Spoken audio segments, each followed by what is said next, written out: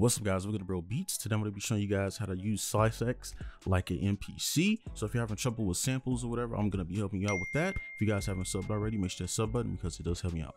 So let's hop right in here. I'll just play the sample for a little bit just so you can hear it. So this is just a custom sample. Obviously we can't be using real samples on YouTube, so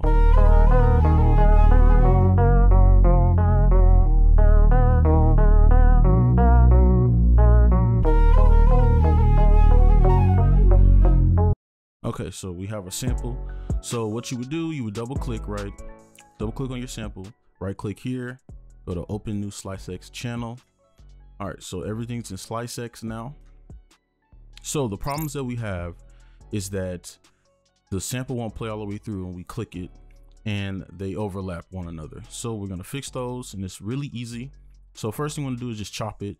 So you come over here and then you wanna right click, go to large grid slicing, or whatever you want to do. You can manually do it if you want to, but I'm just doing this for the video. And then now, all right, well, that's if you right click. All right, so if you right click it, it'll play all the way through and do, you know, how it should do. But once you play it, okay, and then if we turn this off up here, and then they'll overlap instead of cutting one another. So we're gonna fix the cutting first. So what you wanna do is click this right here.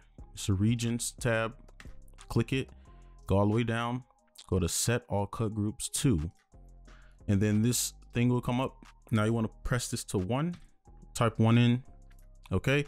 And now everything is cutting.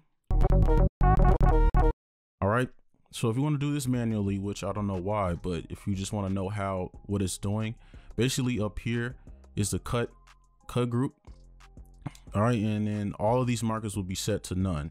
So what you would have to do originally is just go through every one and pull it up to 1 so they cut each other. Same like how you would do an 808, but just with your samples. So there's a fix for that. Let me make sure all these are on 1.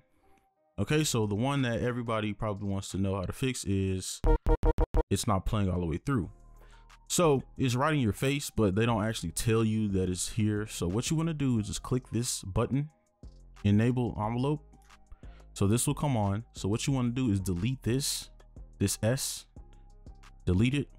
And now what you have to do is just right click and hold and just drag it all the way out. You want to do a longer one. If you do a shorter one, it's going to still cut it off. So you want to make sure that it's kind of a longer line. So to be safe, I just, you know, go all the way out. So now when you play it, all